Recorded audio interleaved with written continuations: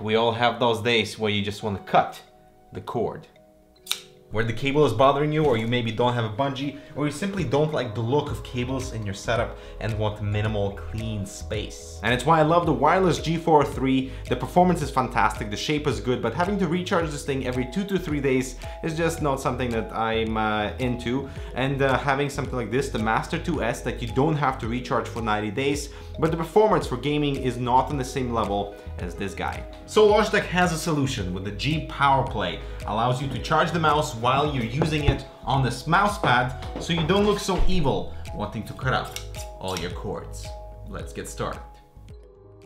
Creativity is fueled by the best instruments. It doesn't always come easy, and in the process you often realize how important quality is.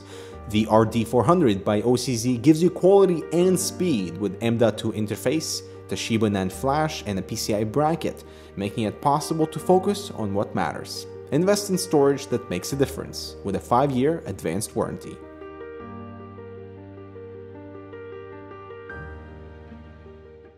And so the PowerPlay is expensive. It's basically a $99 mousepad with the ability to charge your mouse, but they can only charge the latest Logitech G703 and the 903 mice due to this proprietary nature of the charging module, and you cannot use your existing G403 or the G900 mice, so an upgrade path is non-existent from the previous iterations. So you get 2 mousepad surfaces, one fabric one and one plastic one, both with excellent tracking, but the fabric has no texture on the bottom, so it's not usable on its own because it just glides all over the place, while the harder surface can be used on its own, but it's also a little bit thicker and adds a little bit too much height to the whole mousepad. Alright, so for reference, here's my setup. Of course, angled keyboard, very large mousepad, and the G Pro on top of it, inside a mouse bungee. So cable-wise, I don't mind the way this looks. You know, 2 additional cables from my peripherals is not an issue. Although I wish that my keyboard was wireless, but the mechanical wireless keyboard is still a little bit farther away. And for the mouse, because I'm using the bungee,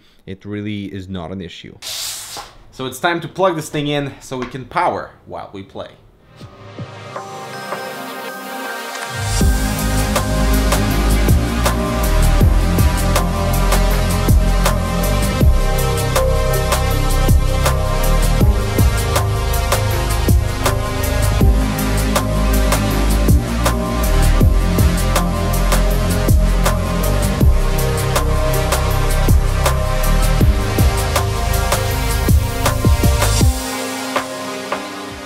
Alright, so this is what the G PowerPlay looks like in action. Of course, we eliminate the cable on the mouse, so that's nice and free, but the mouse pad has to be connected to something, so I'm reusing my bungee so that it controls that cable so it doesn't just span across the desk like that. So the mouse pad has to be plugged in so it can pass the power so you can charge the mice. And also there is a secondary sort of functionality built into this plastic frame here, aside from the RGB illumination, is that there is a receiver built in. So if you're using any of these mice on top of it, you don't actually have to plug in one of these you know, tiny mini receivers into your PC by itself. You can just use the G PowerPlay. And because these products are sold separately, all wireless mice come with that wireless receiver, so you can potentially leave this inside your notebook while having power and receiver charging on your desktop all through this mouse pad. So I appreciate the receiver being built into the mouse pad, and of course this is a little bit chunky still, but I'm assuming it's because